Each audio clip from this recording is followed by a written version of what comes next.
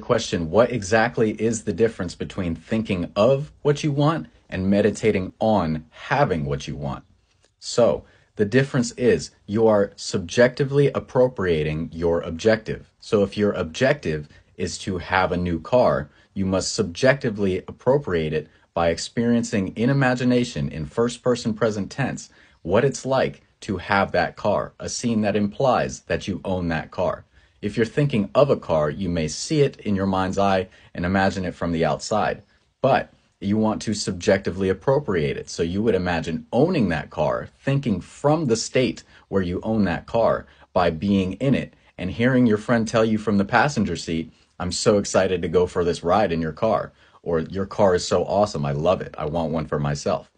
Then you are impressing the subconscious mind with the experience of what it's like to have it.